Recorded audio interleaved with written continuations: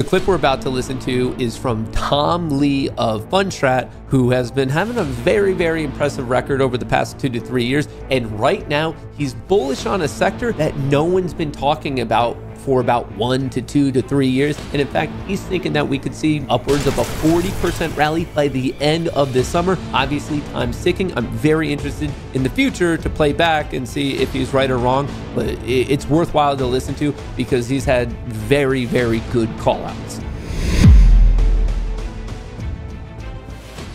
Next guest does say that this Friday's inflation data will likely shift the odds higher of a July and September rate cut, supporting the summer of small caps, as he said. Joining us here at Post 9 is Tom Lee, Fundstrat Global Advisors, head of research and a CNBC contributor. Tom, it's great to have you. Great to see you. You want to start with what the political news or the economic news? What's more important to you, do you think? In the short term, it's the political news. But really, in the longer term, especially into year end, it's actually the economic news. Explain why.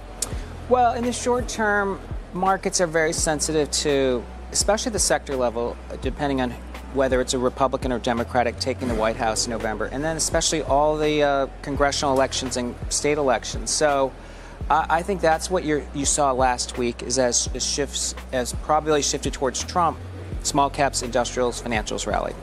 And you're sticking with that call. Just to put a more emphasis on that, the Trump trade, which you've probably heard before, is an additional benefit to small cap, as in the Russell. For those of you who don't know, the Russell 3000 is basically the top 3,000 stocks. The bottom 2,000 of the said 3,000 is the Russell 2000. So on top of the Russell 2000 is the Russell 1000, and within that, that's where you're going to find the Nasdaq 100, the S&P 500, the Dow 30. You're going to find the S&P 400 mid cap. So really, we look at the top 3,000. The bottom 2,000 of the top 3 is the Russell 2000, and that's where Tom Lee and many people think is not only the Trump trade, but the trade that's going to benefit from the switch in monetary policy. And to better explain that, that's the rotation of the Fed fund rate being at 5.25%, and most likely by September of this year, we're going to start getting rate cuts. And when the Fed fund rate falls, people are very much predicting a rotation into small cap. And the reason for that is small businesses, small cap businesses are the ones that are in most dire need of capital. So when capital becomes cheaper,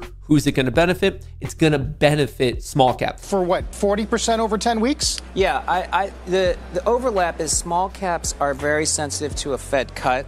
Yes. And really the probability of a Fed cut, that it's finally happening. And I think it's going to look like the October to December 2023 rally, which was almost 30%. This one should be bigger because of the amount of short positioning and the amount of oversold in the Russell. So yeah, 40% by the end of the summer. I just want to dig into it. Does it make sense that tech, that NVIDIA and Tesla and Microsoft and Apple and Meta should be outperforming as the odds rise for a Democratic victory? Some of that, it's, day-to-day it could be noise, because last week you had the biggest down week for the NASDAQ in quite a long time, so I think there is a bit of a dead cat bounce. But to me, I agree with you. I don't think that the FANGs are necessarily a Kamala Harris, taking the White House trade. But there is some evidence of the fading of the Trump trade, as you mentioned. Russell's underperforming, Bitcoin weaker today, financials are lower, so are energy stocks.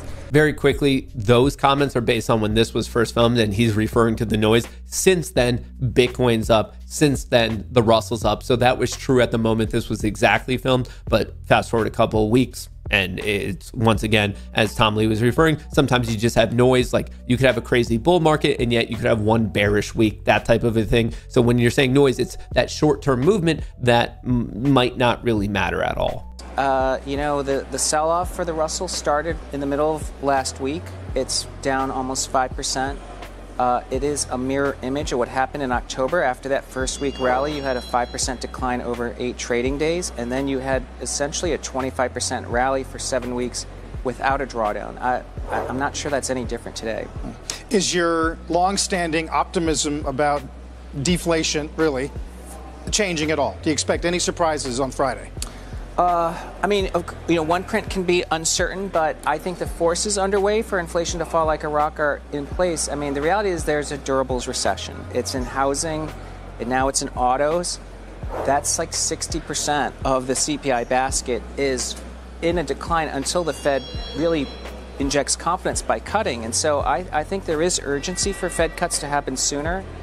But at the same time, I think the effect on inflation is there isn't another incremental driver for new inflation. So inflation, I think, is going to surprise to the downside, and hopefully it's Friday. Energy, same story. He was actually right on that call out. Futures lowest in a few weeks, and we broke 80 today on WTI. Brent's below the 200-day. Yeah, I think energy's a tough trade in the near term because as long as oil's under pressure, I'm not sure I want to be overweight energy stocks. And if there's drilling under Trump, that's downside pressure to oil. But over the next 3 to 5 years, I think energy is a great investment. But I think this year it's not really going to be the spotlight for us. There you have it from Tom Lee, very much a legend on Wall Street, basically saying, hey, this is a small cap summer, looking for quite the rally. Obviously, at the end of the summer, we'll be able to realize if he was wrong or right, but I don't think his thesis is that bad. In fact, I actually really, really like it.